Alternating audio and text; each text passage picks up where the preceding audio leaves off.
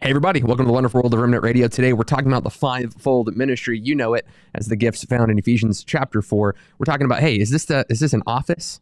Are these personality types or are these grace gifts? It's going to be an exciting program. You guys stay tuned. You are watching the Remnant Radio, a crowd-funded show where we interview pastors, teachers, historians, and theologians from different churches and denominations. My name is Joshua Lewis, and this is my co-host, Michael Roundtree. Together, we want to help you break outside of your theological echo chambers. If you're interested in learning about history, theology, or the gifts of the Spirit, this is the show for you.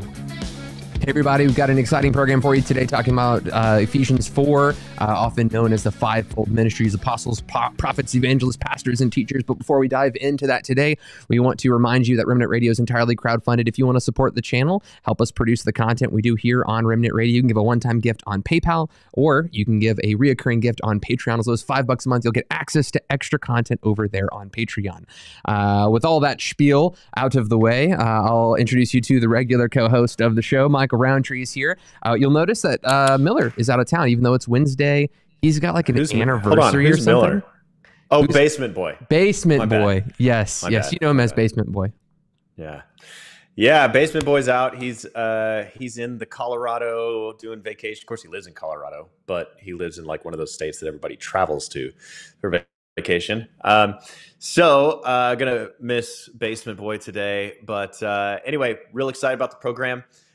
We are talking about, as you heard at the top of the show, we're talking about the Ephesians 4:11 gifts. Or are they gifts? Are they offices? Or are they personalities? And we're going to talk about kind of every which way of angle for that. So before we dive any deeper in the show, just want to encourage you guys, like this video, comment on it, subscribe to the channel, because we have all kinds of shows coming out all the time. People are really, Josh, they are eating up this Kansas City Prophet series. Now, Some of them are eating it up in the sense that they love it. Other people, they're like watching it every week and they hate it, and they're making the same comments about how they hate it every week. But most people are really liking it, and everyone is finding it extremely informative about a pretty recent season in church history in which some supernatural phenomena seem to be taking place. So that's every Tuesday with Dr. Sam Storms. And but next week, Monday, we have Daryl Bach coming on the show.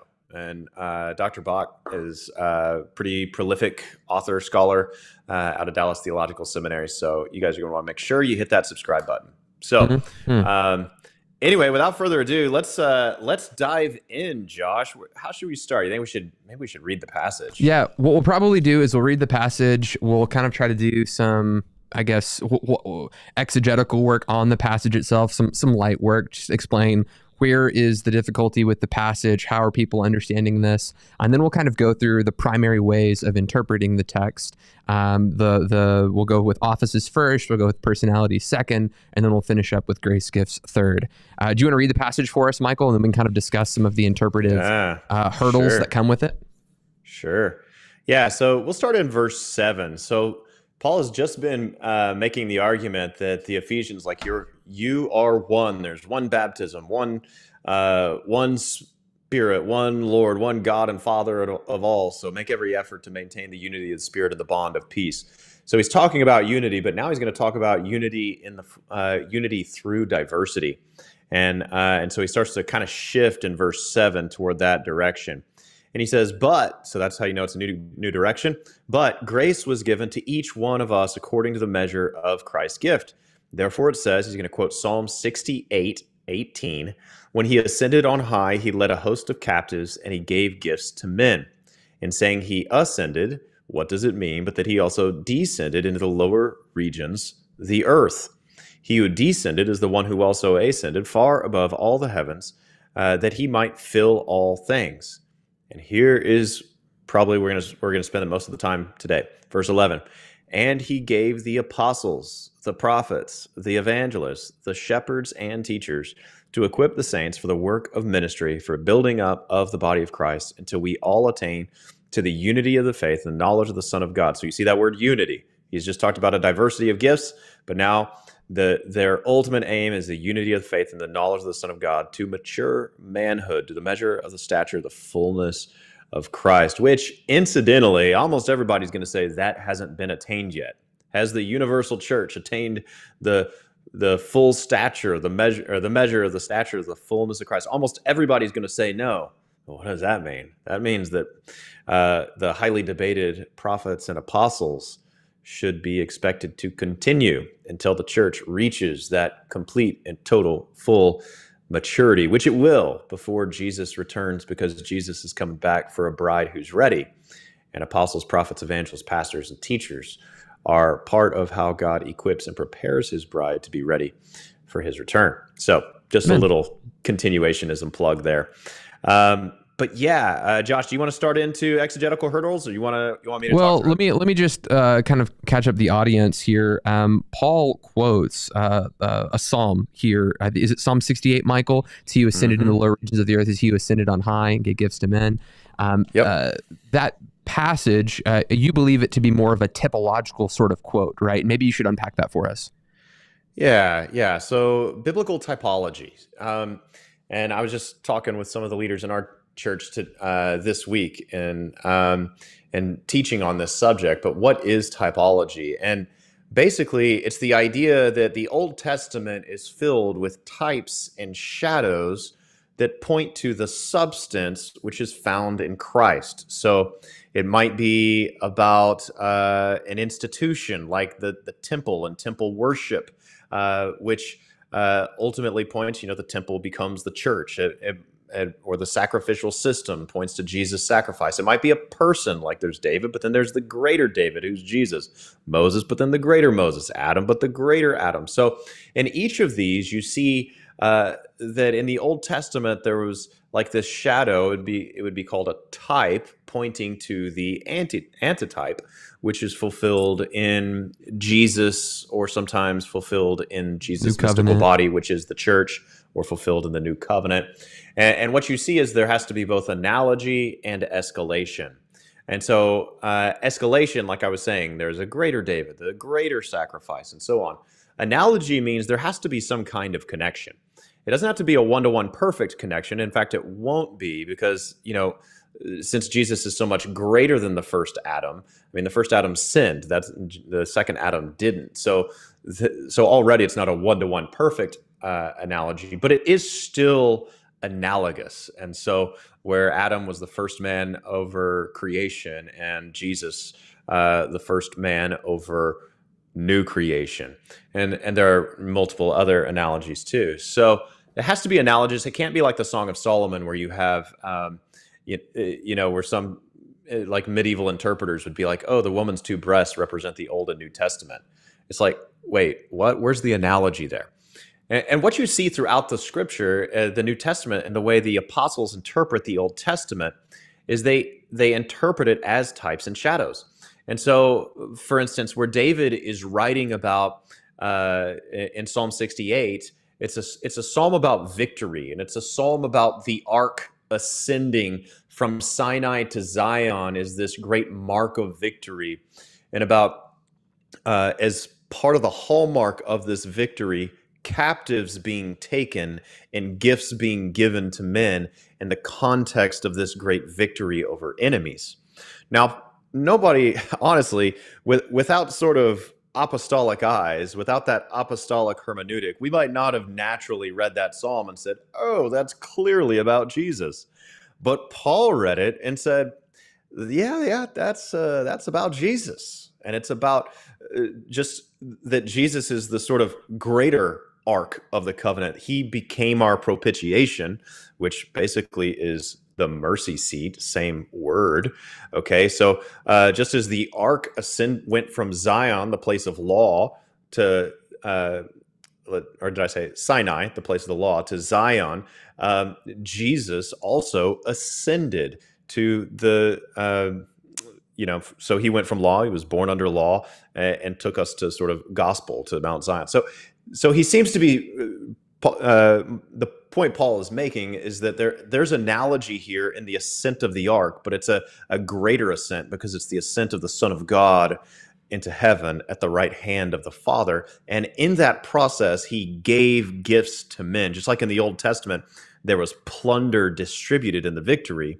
In the New Testament, what he's saying, under this new covenant, Jesus distributed gifts namely spiritual gifts, where he'll say in Ephesians 4:7, to each one was given the measure of Christ's gift. So anyway, so there's a little bit of a lesson in biblical typology. Josh, did I miss anything?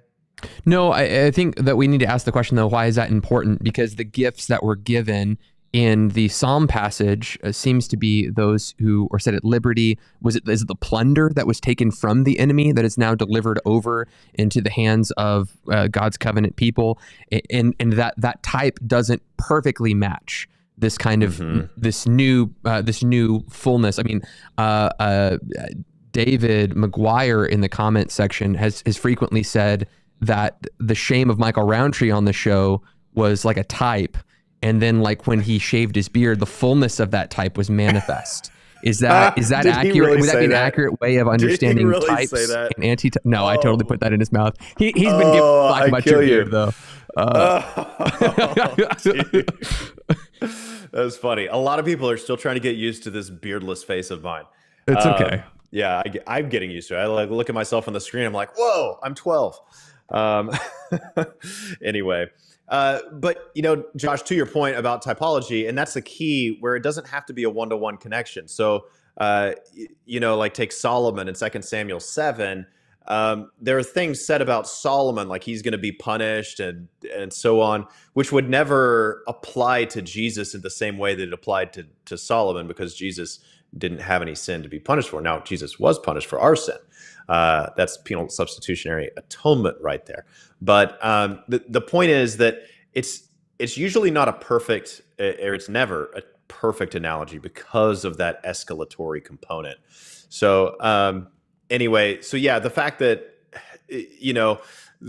so taking Psalm 68, for instance, Josh, if there's plunder taken from enemies and distributed, it's not like Jesus, by way of analogy, is stealing from, say, Satan, sin, and death, our enemies, spiritual gifts to then give to the church. That's kind of pressing the typology too far. It's a type, it's a shadow. It's not meant to be like that precise in all the details as this one-to-one literal analogy. Isn't there interpretations of Ephesians 4 that say something to the effect of the plundering that took place was the Abraham's bosom, and he descended into the lower regions of the earth and set at liberty those who were deemed righteous by faith, like Abraham, David, these others that were deemed righteous by faith. They ascended with him into heaven, and it's his session on the mercy seat, if you will. It's the enthroned Christ that he now mediates his ministry as prophet, priest, and king through the church. So I think you and I both agree that the mediated work of Christ, the gifts that are given, is that these are works of Christ fulfilling his ministry as prophet, priest, and king through the whole church, right? We agree on that. But Yeah. that interpretation of what is being plundered is kind of debated amongst scholars. Yeah, there is some debate, and part of what you said about whenever you talked about going into the lower regions, the earth. I'm trying to remember here's a verse. This is verse 9. In saying he ascended, what does it mean that he also descended into the lower regions of the earth? There are a number of different takes on this, and it's kind of a translational difficulty. Is he saying the lower region of the earth, like the grave? Is he throughout part of the early church? A lot of people took this as like Jesus's descent into hell, and I think that's what you're referring to. So there are a number of different interpretations of this, and part was based on a translational difficulty in verse 9. Okay, excellent. So let's move on into the meat and potatoes of our discussion today, as we're talking primarily about the gifts of the Spirit, apostles, prophets, evangelists. We read from the ESV, which has shepherds and teachers. Other translations will say pastor. It is probably important that people know that the word pastor used here in Ephesians 4, this is the only time the word pastor is used in the New Testament.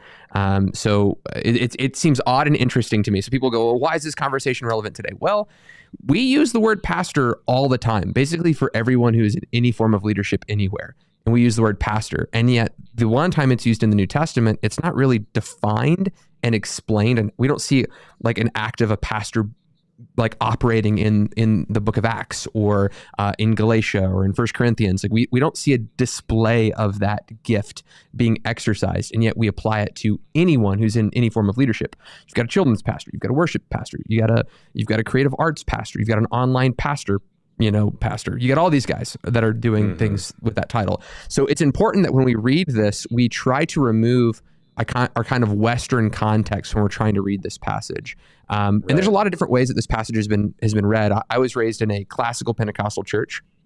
And when I was in that classical Pentecostal church, the primary way that I understood this text, I can't even say that everyone agreed on exactly the way this operated, but I think that the vast majority of individuals would say, hey, these are 5 offices, right? The apostle, he's going to plant the church. Your prophet is going to like figure out the vision of your church, exactly how you guys are going to operate. Oh, the prophet has said that we're going to reap a harvest if we do evangelism over there, or if we start a prayer movement here, or if we whatever. So like the prophet helps get like insight on the church, and the church kind of follows what the prophet says. Your evangelist leads all of your outreach. Your pastor leads all of your counseling and outreach, or not your outreach, your counseling and cares ministries. Your teacher educates and trains, and they view these things as kind of official positions in the church. And I even remember writing something a long time ago about fivefold ministry as God's, ordained offices, and that we've rejected those offices, and we'd rather have senior pastors, associate pastors, youth pastors, children's pastors, and worship leaders for the equipping of the saints. And I wrote something once upon a time that was rather indicting, because I was really all in on this idea of offices. Michael, do you have any like initial thoughts on that? Like when you read Ephesians 4, do you think we should be understanding these as offices? Why or why not? What would be your initial hang up to that? I think I'm actually now maybe coming back to one of the things I think you were getting at with your earlier question about a discrepancy or a difficulty or a debate amongst some scholars, and that is that Ephesians 4:7 sounds like the gifts are the spiritual gifts given to God's people, but Ephesians 4:11 sounds like the people themselves are the gifts. Sure. Is that one of the things you were trying to draw out of me there? Yeah, no, that was one of those things, because it's like it says that he gave gifts to men, and then what gifts did he give? Some to be apostles, some to be prophets. It sounds as if the individual is what is being given in Ephesians 4, opposed to a manifestation of the Spirit that's typically given in 1 Corinthians chapter 12. So this is one of the arguments that would be for the office position. They would say, look, it's a person being given, not a manifestation of the Spirit. Yeah, absolutely.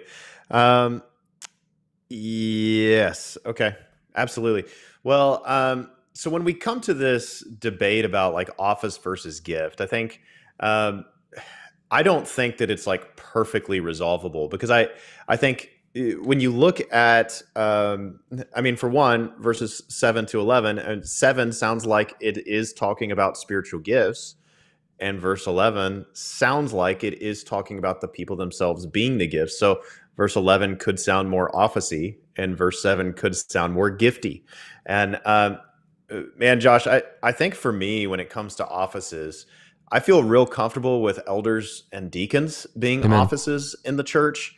I feel way less comfortable than with saying that these other fivefold are offices. Now, with a possible exception of apostle, now it's like once you let in an exception, it's like, we're all coming at, so like, but apostleship aside, because I think that merits its own discussion. I feel uncomfortable with it because time and again you see, like, I think it's to the Philippians where he says, to the elders and the deacons of Philippi, and in 1 Timothy 3, he's setting out the standards for here's the case for elders and here's the case for deacons. And just because somebody gets a prophecy, like that doesn't mean that like they get to be the boss of the elders. That's just like a scary thought. Or do we want the evangelist, because he's a gifted evangelist and he's a trainer equipper, to be the boss of the elders? 1 Timothy 5:17, the elders are to direct the affairs of the church. So I feel much more comfortable, Josh, with saying that the offices of the church are elder and deacon. And then might somebody be called a prophet? Might somebody be called an evangelist? Yes, I think that's definitely the case. But I don't see indication in Ephesians chapter 4 of governmental authority. And just because someone will say, well, but look, these people are training and equipping the other saints. If somebody trains and equips, does that mean they have governmental authority in the church? I don't think necessarily. Now, we would there are have times, an example of that would be like Michael and I might have a lady teaching a Sunday school class, but she's not an elder in the local church. She's not exercising church discipline. Let's say someone is in unrepentant sin. You know, she's not one of the elders to get together and say, hey, we're going to cut this person off from the table in our local congregation, right? So this person can be equipping the saints, and a gift empowered by the Holy Spirit, right? Priscilla and Aquila went to teach Apollos more accurately the scripture, but, you know, Aquila was not present for the deliberation of certain doctrines, or whether the Gentiles were to be allowed into the Jewish church, what laws they were going to have to follow and what laws they weren't going to have to follow. This was not part of that kind of organizational structure. It doesn't violate 1 Timothy chapter 2, which explicitly says, don't allow women to preach, teach, or exercise authority. So we have a woman who is able to teach, empowered to teach by God's Spirit, Ephesians 4, and then is able somehow not to violate 1 Timothy chapter 2. And those things can be consistent. Here's one of the arguments, though, Michael, is that there's a difference between the gift of prophecy and the gift or the office of a prophet. And what they'll say is, you know, in 1 Corinthians chapter 12, or even let's go to Joel 2 and in Acts 2, and it says he'll pour out his spirit on all, your sons and daughters will prophesy, right? Old men, young men, dreams and visions, all these things on his male and female servants in those days he'll pour out his spirit, right? So there's this big kind of prophetic encounter where God's going to speak directly to his people. And they'll say, look, everyone has access to hear from God. But those who teach people how to hear from God, those are the people who are prophets. So they're going to make this distinction between the gift of prophet, or the gift of prophecy, and the office of a prophet. And the distinction that they're going to make there is that the equipping, that you're equipping them to do prophecy. What would you say to that? Yeah, I would just say there's just no evidence for that. I mean, the fact that equipping is mentioned of prophets in Ephesians 4:11, yes, that's true. But all that tells me is that at least some prophets are designed by God for equipping ministry. Does that mean all prophets are designed by God for equipping ministry? I can't imagine that's the case, because Acts chapter 2 says, I'll pour out my spirit on all flesh, which is all believers. Your sons and your daughters will prophesy. So you telling me that our little children who are prophesying, like that, you know, if my 8-year-old gets dreams about Jesus and prophetic words for people, which is what that text means, is that young people are going to be getting prophetic messages. And of course, you have the example in the Old Testament for Samuel chapter 3 with Samuel when he's a boy growing up in the temple. Okay, so are we saying that little boys and little girls should have governmental authority for training and equipping and prophecy in the church? It's a distinction that they're making too much out of Ephesians 4:11. Now, I do believe, and I don't know if we entirely agree on this, Josh, I do believe that Paul singles out these 5, and some will say 4, because the last one is the wording of the verse precisely is God gave some apostles, some prophets, some evangelists, and some pastors and teachers, as though the last 2 go together, which makes sense, pastoring and teaching being sort of matched together. So some would call it a 4-fold. But either way, 4-fold, 5-fold, 4.5-fold, I don't care what you want to call it, that there are... Gosh, Josh, I lost my train of thought. Here, I can jump back in. I can jump back in. That's fine. I'll just say, for people who are just not coming in, how does this make sense? There's no difference between the office of a prophet and the gift of prophecy. There is no difference. That is an unhelpful, unnecessary distinction. What will happen is someone will say, hey, Ephesians 4 prophets, the difference is that they are there to equip the saints for work of ministry. I would just say, okay, what if a child came up to Michael, and this was 1.5 years ago, and they gave a prophetic word that he was going to move from Texas, and he was going to go to Oklahoma and pastor a church there in Oklahoma. And Michael goes, that seems odd, that seems weird. And then there's an offer to go to Oklahoma, and that prophetic word given by a child, given by some random person make him in an elder, the congregation, and it's affirmed. Wait, say again. I said, make him an elder, dude. Make him an elder. Yeah. So what we're saying is the gift, look at how that gift equipped Michael for the work of ministry. You see how that gift equipped him? And he didn't have to be an elder to equip him. It's just the gift itself equips. So what is a prophet? It's just a person who exercises the gift of prophecy frequently, right? What is a teacher? Just a person who frequently exercises the gift of teaching. Now, you don't have to be in an official position in your local church to exercise those gifts. If I'm a teacher in the church, I don't have to be teaching people how to teach. No, if I'm teaching them how to read their Bible, I'm teaching them about penal substitutionary atonement, I'm teaching them about the Trinity, I'm teaching about them who Christ is in his divinity and in his humanity, and I'm explaining these doctrines, I'm equipping them to carry that gospel out, right? So am I teaching them how to teach? No. But am I teaching them how to read their Bible? Yes. And that equips them for ministry.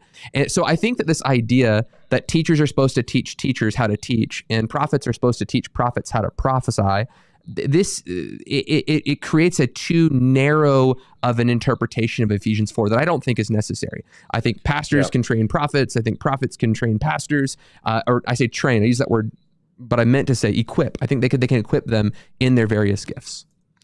Yeah. Okay. So, and I agree with that. Like I said, I would agree with you. It's too narrow of an interpretation of Ephesians 4:11. Where I did want to go with it was I do think that of those 4 or 5, that there is some sort of special equipping ministry, at least for some of them, right? So I'm not saying every single prophetically gifted individual is called to be a trainer and equipper in the body of Christ. But he doesn't, and it could be random. That's definitely a possibility. But it does seem that there is a kind of reason why he would choose these. It's kind of similar to 1 Corinthians 12:28, where he says God gave first apostles, second prophets, and I think it's third teachers, if I remember right. And then it goes on and it lists some more, and then this, and then that, and then that. Now, that doesn't necessarily mean when he says first, second, third, that doesn't mean that he's talking about authority, because it's doubtful that he would put prophets as authoritative over teachers, because we know that elders are the ones who are to direct the affairs of the church, and they're the principal teachers of the church as well. So it's doubtful that he's really talking about authority. Probably he's talking about priority, the priority of the gifts in the body of Christ. And insofar as prophecy is concerned, he'll go on just a few verses later and extol prophecy as to be especially pursued. So I do think that given the similarity of that to Ephesians 4:11 and the type of list there seems to be, in my mind, some kind of priority and some kind of equipping ministry associated with these. But I think it's going too far to say every single person who's gifted in prophecy, every person who's gifted in evangelism is called not just to do it, but to equip others and hold workshops and have classroom settings. But they're not making that argument. They're making the opposite argument. They're saying if you're out there prophesying, great, that doesn't make you a prophet. The only people who are prophets are people who are teaching people to prophesy. That's the distinction they're making. They're not saying because you can prophesy, you should equip people. They're saying only prophets can equip people. I would just say that's a misreading of the text. I would say that if you are prophesying to an individual, that is equipping them, right? Like it's equipping them to hold on to, hey, like when times get rough, Michael Rowntree has got 13 prophetic words that he was supposed to go to Bridgeway, right? And when, the inevitable bad situation happens, the difficult situation, the trial. Thanks for predicting that. You're not a prophet, bro. I'm not a prophet. I'm just quoting Jesus. Trials come on account of being his follower. And some trial emerges and Michael is questioning, man, should I have taken that job? Well, he's going to have all of this, this equipping that took place that gives him that strength to carry on. I don't 100% disagree with you, but to me, I think you're too much conflating equipping with edifying, and they are two different words. And because he's going to go on later in the text and he'll tell us what they're equipping them for, and he's equipping them for edifying. They're equipping the rest of the body to do works of ministry that edify the rest of the body. So I don't feel as great, Josh, about saying like, if I simply prophesy, I'm equipping the body in the precise way that Paul was talking about right here. I think that's conflating a little bit too much. Okay, so let's just apply this to another one. If I'm training you and am I teaching you, I'm just teaching you the Bible. Do you think that equips you for ministry? Like if I'm teaching you the foundations of Scripture, do you think that equips someone for ministry? Yeah. So, I mean, the answer is yes. And I think, I think what I'm trying to say is like, for instance, at Bridgeway, we demonstrate prophecy on a weekly basis from the stage. And I think merely in practicing a gift, even if it's not accompanied by instruction, not only edifies, but also equips. And I think that's the point you're making. So I actually do agree with you. I just think Paul is talking about something more than that. And I think that just because of the wording of because of the way he seems to single these out, because of the way it seems in terms of priority seems to match with 1 Corinthians chapter 12. That's all I'm saying. But I will give you this, Josh. I think it's debatable, and I think it could go either way. I just tend to lean that equip means something that goes a little bit beyond just edifying. Yeah, and I think what would be important, though, is if we kind of looked at the text of Scripture that talk about prophets in the New Testament. We've got the passage of Agabus. In Acts 11, I believe it is, he predicts that there's going to be a big drought. But in Acts 11, he just says, hey, this is my prediction. And what does the church do? The church decides to save up money, to save up goods. And then they set up Paul and Barnabas to go deliver those goods to the church of Jerusalem, right? It's as if there is a preparation in expectation, right? Agabus didn't say, hey guys, this is what's going to happen. Therefore, this is what you should do. Right? He just told them what he had received, and the church weighed that word in accordance of 1 Thessalonians 5:19 through 22, and in accordance with 1 Corinthians 14:29, right? That they're to judge, let one prophet speak, let the others weigh what is being said. So if they're weighing a prophetic word of a prophet, what other authority does he have that's different than a child or the daughters of Philip that give a prophetic word? All of these things are to be judged and weighed. So a prophet doesn't have any kind of extra biblical authority. They don't have any extra authority than an average congregant would. There's no governing authority that we see from the prophets listed in the New Testament. But additionally to that, I would just say, what kind of equipping do we see those prophets doing? I don't see any kind of, and maybe there is a kind of equipping that's not being mentioned in the text. But again, I feel like we are then grasping for straws on what that equipping is precisely. I guess my point was primarily not that that all prophecy equips. That wasn't necessarily my point, though I think I still think that's true. I would just say that the kind of equipping of other prophets or other people on how to prophesy is an unnecessary distinction. Does that seem fair? Yeah. Josh, I think we're like 99% on the same page on this. I think one big difference, or kind of what we're drilling toward, is there a plain difference between the one who has the gift of prophecy and the office of prophet biblically? And I think for both of us, the answer is no. And this distinction that, like, well, if you have the office, you're an equipper, we don't actually see that. We don't see that anywhere. The closest we get is Ephesians 4:11, because it uses equip in the context of prophesying. But it doesn't suggest that every single person who is a prophet also is an equipper. And when we look at the way prophecy is practiced throughout the book of Acts, so the story of the early church, and we don't actually see that at all. We just see people prophesying, and we don't see sons and daughters labeled like this capital P prophet or anything. Josh, I think here's, though, part of the problem, and I think we're going to have to visit this apostle thing. And maybe pastor teacher also, because when we think about pastor teacher, we tend to think elder. That's what we tend to think. And there are some reasons for that. Paul will tell, like in the verb form of it, Acts chapter 20, that elders are to shepherd the flock amongst them. 1 Peter 5 says the same thing, that elders are to shepherd. So it's kind of like this verb form of pastoring. So even though we don't see the noun, we do see the verb, and it's associated with eldership. So eldership is an office. So people think office there, and then and they associate teaching with that too. And then we have apostle that's typically thought of as an office.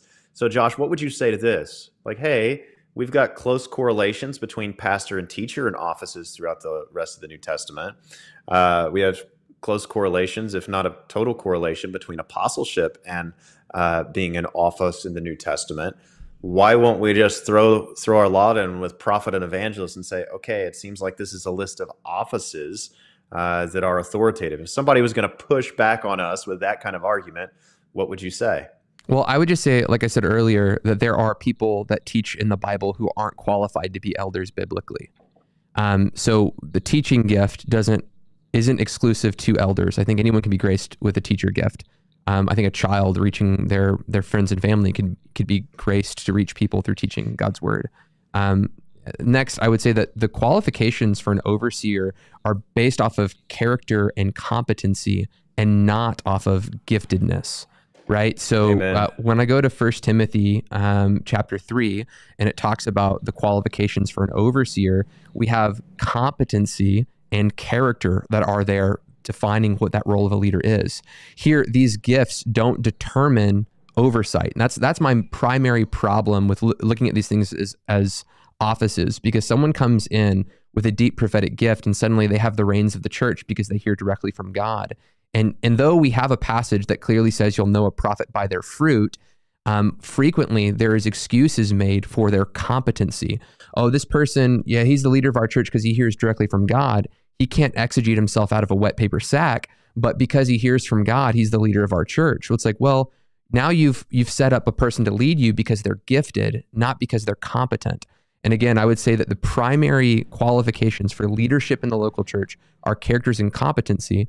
And then, there's also gender roles and other things like that are packaged within the text itself. But if we look just at gifting, we're going to get in trouble. So we should look at character competency as elders and deacons for those positions. And then secondly, I would just say that we see tons of people exercising these gifts, prophecy, teaching, shepherding, that aren't elders or deacons in the local church. Yeah, that's good. Yeah, I think, Josh, what I would say is that to make these positions authoritative, which when we talk about office versus gift, that's really what we're talking about. The people who want to make these fivefold offices are wanting to make these authoritative.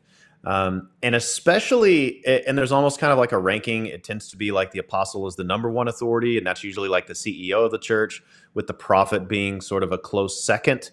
And maybe that's like the executive pastor who has some kind of revelatory gift too. And then the elders, and there are usually elders in these kinds of churches, but they're usually a board of businessmen who kind of meet every now and then, decide some things about the facility and that kind of thing. But the reality is it's the CEO apostle who's calling the shots. And so people look at Ephesians 4:11 and they try to make this about church governance. But the obvious passage about church governance, I mean, there's Titus 1 and 1 Timothy 3 that speak of eldership. I'm not saying those are the only passages, but from the perspective of the epistles, where we have just the clearest sort of didactic, here is what church governance is supposed to look like. I mean, you have a story in Acts 15, but I'm talking about Paul just saying, here is church governance. He doesn't mention fivefold. He mentions eldership and he mentions deacons. And to your point, it's character. They should probably be able to teach character. When we get to Ephesians 4, he's talking about gift. And yes, ultimately character. The gifts are meant to build us up in love, so to grow us into spiritual maturity. But he's not talking about character as a prerequisite, but rather a goal in Ephesians chapter 4, which tells me this is about gifts, because the goal of the gifts is to build up love. But if you want to make these if you want to make these into offices, which means you want these to have authoritative power, you have to be able to say, how does this jive with what Paul has said elsewhere about church governance, first of all? And second of all, and this is far worse, you have to actually read church governance into the text, because there is absolutely nothing about church governance in this passage. Now, Michael, let me ask you a question, because I think that we both agree on this as well. You've got a group of qualified elders at your church, defined by character and competency, right? They're elders. Now, some of them, I would imagine, are gifted in prophecy. I would imagine others are gifted in pastoral ministry. Others are gifted in healing, tongues, interpretation. Like, I would imagine that you have a plurality. You probably even have apostolic people on your team. So you have elders that are determined by the qualifications set in in 1 Timothy chapter 3. But those elders that are determined by character and competency also have some of the gifts listed in Ephesians 4, or maybe even all of the gifts in Ephesians 4 are represented in your elder team. Is that also true?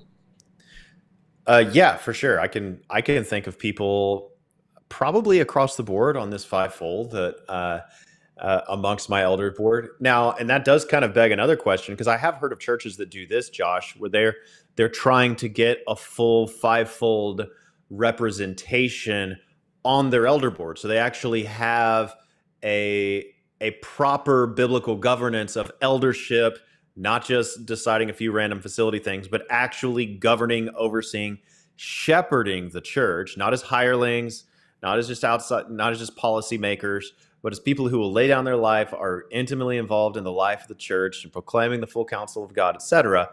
But they're trying to make sure that there's a diversity and giftedness, and especially in the fivefold. I don't personally have a problem with that. I think there can be like a beauty and a goodness to that.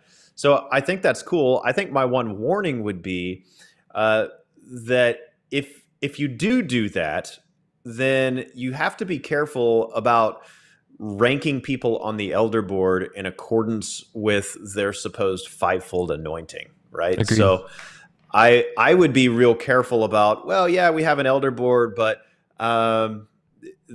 we have like this one guy on the elder board who's the senior pastor. He's the apostle.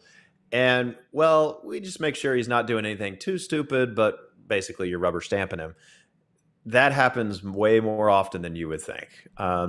So it's like on paper, it looks acceptable, but it's just really hard when somebody takes on that title apostle.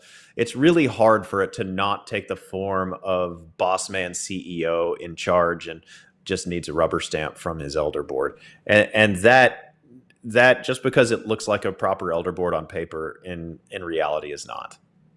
Yeah, but that's the same way that it is in every church. You can have a Baptist church that says, hey, we have a plurality of elders. But then when you really get in there, there's one guy who's got the CEO model, and he's got a bunch of guys he's voted in that are all yes men. So that's definitely a potential abuse in all contexts, specifically when you take on the title apostle with the biblical context of apostolic ministry. You can have a lot of people just kind of shaking their head being yes men. I want to talk about personalities, because I feel like we need to move on into that, because we've kind of, I feel like, addressed the offices things, and we need to move into personalities. If you guys are familiar at all with Alan Hirsh, he's come on the show before. I like Alan. He's a church growth, church statistics kind of guy. Like, that's what he does. It's his bread and butter.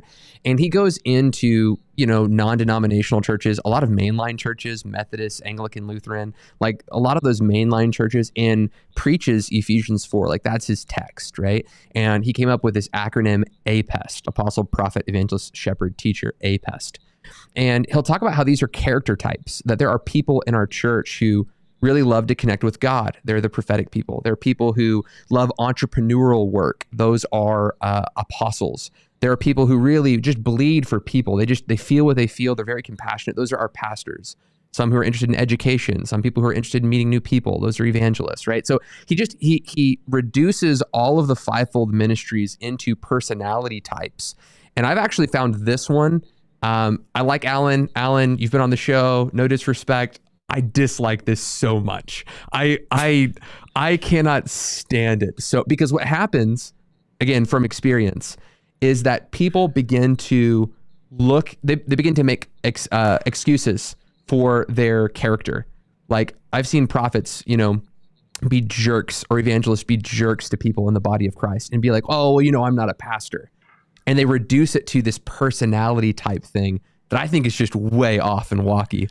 It's funny because we do that with like actual personality tests. Well, I'm an introvert. That's right. Like, you take the test, you discover you're an introvert, and suddenly, like, you never do anything. You're like locked in your room. Like, so you allow this like personality test to box you in. It's like the same thing can't happen. Now, I think Alan would push back on you, Josh, and he would say, well, just because this is abused doesn't mean that that's the way God intended it. What would you say to Alan if he said that? Well, I would just say that the Bible actually tells us which gifts to desire. So let's just say that is it my internal desire that determines where my gifting is? Like, maybe I I desire to connect with God, or I desire to connect with people. That's not at all how we're supposed to determine spiritual gifts. In fact, 1 Corinthians chapter 12 tells us to pursue love and earnestly desire spiritual gifts, especially that we prophesy. So he says prophecy is supposed to take a priori position in our desires. Well, if that's the case, then we should all be prophets, right? Well, our desire to do something shouldn't affect that. Secondly, I would say that our culture informs our passions and our desires. And I'll give you an example. I went to Heartland World Ministries Church, right? And Steve Hill was the pastor. Can you imagine what potential gift was elevated above every other gift in that context? Evangelism, right? This guy was a world-known evangelist, and prophecy, he would talk about it, but he's like, that's not really important. What's important is souls, right? Pastoral ministry, we want to care for the sheep, but we're here for souls. You got to destroy the works of the devil, the kingdom of darkness. Let's go out and do souls. So I was gifted as in teaching from early on in that whole Bible school space, in going into public high schools and teaching. But I never, and I tell you, it had to have been 6 or 7 years. I think recently I've had more fruit in this, but like 7 years of doing evangelism, going out on the streets, because they told me that was the important thing, and I burned for it, and I had a desire for it. But I never one time was graced, supernaturally empowered to reap a harvest. I just planted seed, right? God watered, someone else watered, God caused the growth, right? But I never saw someone coming to faith. I wasn't harvesting souls. Where I found the most grace was in teaching, but I didn't want to even like that gift because it wasn't valued in my community. So if we look at our desires as, something that's supposed to help us determine our gifting, well, one, the scripture tells us what our desires should be, so that's not helpful. And then secondly, our culture informs our desires, so that would be unhelpful as well. We'll all find if we go to a Bible church that we're all teachers, or if we go to a hyper charismatic church, we're all prophets and apostles somehow.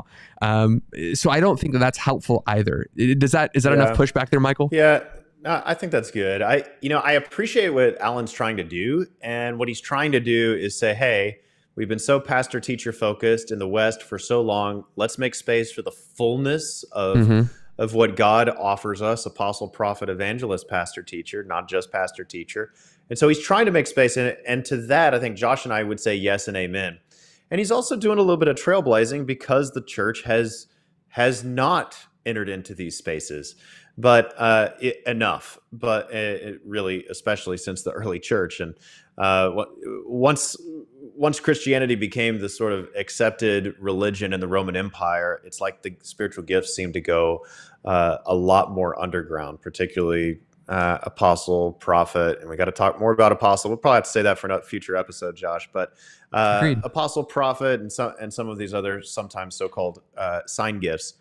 But I appreciate what he's trying to do. I just feel like we're on safer ground if we just call them gifts, because to your point, Josh, when Paul tells us to eagerly desire prophecy, it wouldn't make sense if this was really if this was a artsy personality gift, like eagerly desire that you might be more creative and artsy, wait, what exactly does that mean? And then it saves us from. I'll tell you, I'm way more artistic than you and Michael.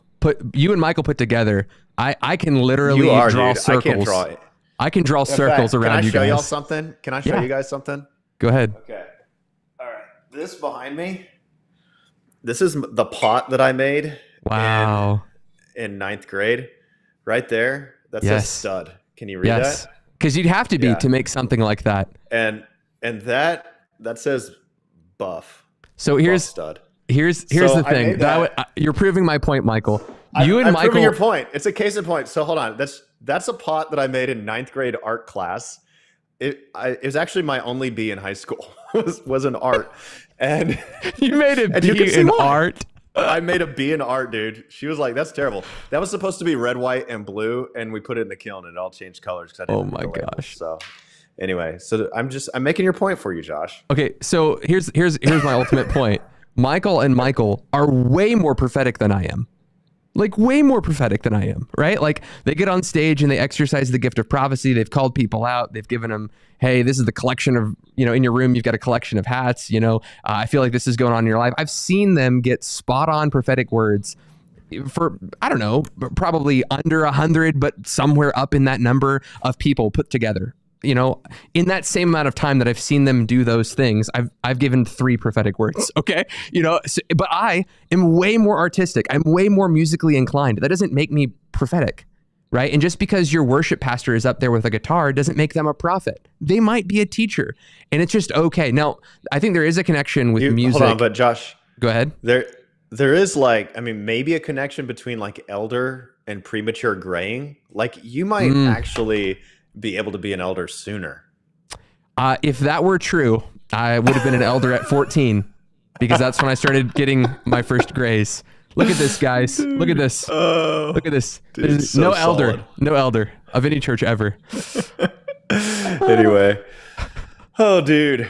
So we disagree with the personality view for sure. And this really brings us to our conclusion. And we've kind of been saying this all along, Josh, but basically grace gifts. And I'm just going to read this straight from our notes. This view suggests that the list of gifts of Ephesians 4 is simply it's random representatives of the many and various spiritual gifts bestowed by the Spirit and are no different from the kinds of gifts listed in 1 Corinthians 12 and Romans 12. God supplies grace through a manifestation of the Spirit to empower and equip his church. So Josh, that's your paragraph that you wrote there, and I pretty much agree with it, with the slight variation that I think there might be some kind of prioritization going on here because of the match to 1 Corinthians 12:28. But man, that's pretty theoretical. It's not something that it's definitely not a hill that I would die on. And if there is a prioritization going on, it is definitely not because these are offices. It is definitely not because these are authoritative in some way, but because some of the people who are, say, prophets, evangelists, pastors, teachers are called to be equippers in the body of Christ. And I didn't say apostles because there's just too much to discuss there, and there's only 7 more minutes in the show. But anyway, so that would be maybe a distinction, but basically the big picture that Josh and I 100% agree on is that these are charismata. These are gifts of the Holy Spirit manifest in people, and it just means for somebody to be a prophet simply means that they are prophetically gifted. Even with that said, Josh, and I'll say that because I liked that Mike Bickle said this when we were talking with Mike Bickle. He said, I don't call anyone an apostle. I don't call anyone a prophet. He's like, Bob Jones predicted dates and comets, and I won't call him a prophet. I don't know if that's a half decent Mike Bickle impersonation. Bridal glory. Yeah. I always feel like I end up sounding like Lou Engle when I try to impersonate Mike Bickle. Right. But, I like that because what I think that he's getting at and coming against is this massively American thing and Western thing to have to put a title on a business card. That's right. It's honestly like, it's godless. It is very worldly. I mean, that's why Jesus will say, like, don't let anyone call you rabbi or teacher or father. And he's coming against this unholy desire for a title. And so I like that from Bickle. He would just rather say this person was prophetically gifted. Now, I don't think it's sinful to do it because the Bible does label some people prophets, does label some people apostles. Sure. And far more than the circle of 12 apostles, as some erroneously claim.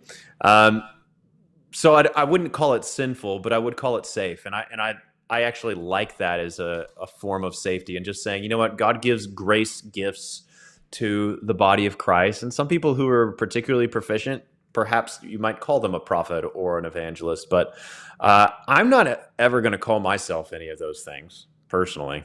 Yeah, and I think that's probably helpful because, again, we have the character that defines those things. What we need, when the Bible says prophet, I'm understanding the Bible to say this is a person who exercises the gift of prophecy frequently. And that's probably the way that they understood it, not as titles, not like prophet so-and-so or pastor so-and-so or apostle this or that. Paul always introduces himself as Paul, an apostle. Like, this is what I do, not who I am, right? And I think that we very much want to identify with that. And I think that when we talked about office language and role language, this paints our interpretation of ourselves, of the text, of various things around us that I think can be difficult and dangerous. I've had a couple of engagements with a good friend of mine. We see things a little bit differently on this subject, but one of the things that we constantly go back and forth on is, well, you're a teacher, and that's how teachers interpret this text. And I go, no. There's one way to interpret this text, and that's the correct way to Thank you. interpret this text. We don't have an apostolic, mandate. Like we don't have like an apostolic view of the Great Commission or a teaching view of the Great Commission. There's one Great Commission, right? And we start getting into like identity politics and applying it to fivefold ministry and say, the charismatic movement is just full of prophets and apostles, and the Bible church movement is just full of teachers, and the fellowship, seeker sensitive churches are just full of pastors. And we start reducing, we reduce these gifts out to their baseline. Oh, that's where I see these gifts in operation. It's like, okay, just because there is a personality or a value system that is in that community that only values these certain gifts, it doesn't mean that that whole community is only composing of those specific gifts. If I'm in the most charismatic church in the world, I guarantee you God has supplied grace for teaching, even if that gift hasn't been fanned into flame. It's present in that church. And I want people to hold and believe that God is giving grace to his church to accomplish all that he's purposed us to do. And we can't make excuses that, our church is just grace this way, that church is just grace that way. And these are our personality types. We shouldn't be doing that. We should really be pressing on to fulfill that Great Commission with the power that Christ supplies. Michael, I hear you flipping. Should I keep ranting? Oh, yeah. Well, no, I found it. So I wanted to, Josh, if you could pull up Jasmine Patterson's question, and we're gonna tie up this episode here in a minute. We're gonna record an interview right after this with Isaiah Saldivar. It's gonna be a fantastic episode, but he's gonna be waiting for us in just a couple minutes. So I'm gonna ask this question or answer it, and then Josh, maybe we'll make a closing thought. But here's what she says. She says, can you elaborate on how we would define the gift role of pastor or shepherd biblically and how that is distinct from or similar to the role of elder? Yeah, that's a really important question. And because when a lot of people look at this, and it's not just charismatics and the New Apostolic Reformation, and we've done episodes on that. It's not just charismatic. A lot of people read these texts as authoritative, and when they come to that word pastor, they think this definitely means authoritative pastor. And teacher, this definitely means authoritative teacher, and he's definitely talking about elders in the church. And I would say the text doesn't say that. The text doesn't say that this is talking about an authoritative, like it doesn't say that it's talking about elders right here. And so there is, what I would say is this: every elder must be a pastor, but not every pastorally gifted person must be an elder in the church. Okay, let me say that again. Every elder must be a pastor. That's Acts chapter 20, where he talks about pastoring or shepherding the flock over which the Holy Spirit made you overseers. There's 1 Peter 5, where Peter exhorts elders to shepherd the flock amongst them. So every elder, by requirement, must be a shepherd to the congregation, okay? But does that mean that God couldn't possibly give a pastoring, shepherding gift to anyone else in the body except people who aspired toward the office of elder? I don't think so. I think that people who are not elders can have shepherding, pastoral gifts. And you say, well, what would that look like? Well, here's the passage I was turning to. This will speak in the negative sense, but you can invert this and determine what the role of an elder or a shepherd, I should say, is, because this was against the shepherds of Israel. A prophecy from Ezekiel in Ezekiel 34. He says to the bad shepherds, he says, the weak you have not strengthened, the sick you have not healed, the injured you have not bound up, the strayed you have not brought back, the lost you have not sought, and with force and harshness you have ruled them.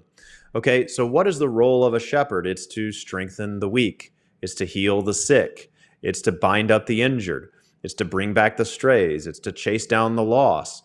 Okay, so those are the things that a shepherd does. Now, could somebody be gifted in those activities? Somebody who has just a heart that beats for the sheep and who just does those things very proficiently.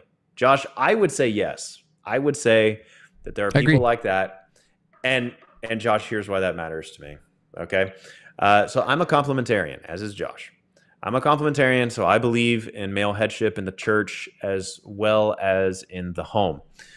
With that said, I don't see a Bible verse that says every single shepherding gift that God gives in a church must only be given to a man and is only given to men who are in elder positions. To me, that's actually a conflation of the gift and the office, the very thing that we're trying to avoid doing. And the very oftentimes complementarians who would attack me for this position will actually try to make this same point about the other side of the Ephesians 4:11 passage and say, hey, there's no office of apostle today. And so anyway, I'm not going to get lost in the apostle discussion. I'm simply going to say some of the most pastorally gifted people that I've known have been females. So at my church, we do have some female pastors. We do have an all-male elders board. That is an office. That is for governing, overseeing the affairs of the church. We believe that is reserved for males. That's part of my complementarian position. We have lots of videos on complementarianism. But I do believe that God gifts women in shepherding. Yeah. And I don't love the idea of, because this is just what I've observed. In a lot of churches, pretty much everyone can identify this. Women are just there are just a lot of really gifted women. And in a lot of churches, they're just not given the title pastor for the simple reason that they're not, that they're a woman. However, they're doing loads of pastoring and we just call them a director instead. And I'm like, is that really what 1 Timothy 2 was about? Like, we're just going back to the titles thing. And I just think we get too lost in this titles. There are two offices in the church, elder, deacon. Yeah, and keep it simple. Anyway. No, I agree with you. I went on a little rant Michael. There, but I felt like it was important. No, I think so too. One of the easy things for teacher, it's the reason it's so easy is you go, it says women are to preach, teach, or exercise authority over men. But can women be gifted with the Ephesians 4 gift of teaching? Well, in Titus chapter 2, older women are told to teach younger women, right? So they're told to teach in one context, not to teach in another context. That speaks to role, right? But then it doesn't say that they can't be gifted. In fact, we have specific explanation in the text of scripture in Acts of when women teach. So that's a good thing. Anyway, I digress. Guys, lots of good stuff here. I enjoyed the video. We have to film with Isaiah. He's probably been waiting for 4 minutes. So I got to let you guys go. I want to remind you, we're entirely crowdfunded. If you guys want to support the ministry, one-time gift on PayPal, you can give a recurring gift on Patreon. As low as $5 a month, you'll get access to extra content. If you enjoyed this video, leave a comment or a like, subscribe, share the content around to your people who think that the gifts of the Spirit are personality types or offices. See if we can stir up some good conversation. Blessings, guys, and we hope this episode has been edifying to you, even though we were just doing teaching. We'll see.